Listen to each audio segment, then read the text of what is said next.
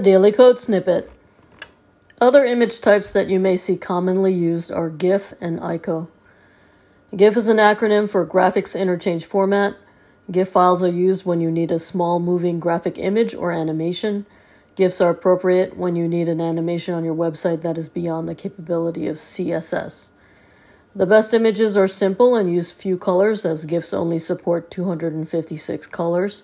GIF files are larger than static images and will typically increase your loading time. ICO is a file format that was developed for Microsoft and is a file format for computer icons. ICO files are scaled appropriately because they consist of one or more small images at multiple sizes and color depths. On web, the ICO format is used for the favicon. This is a small image that can be customized that appears on the browser address bar when going to a website. Most browsers now have favicon support. Presented by Designers Learn Code.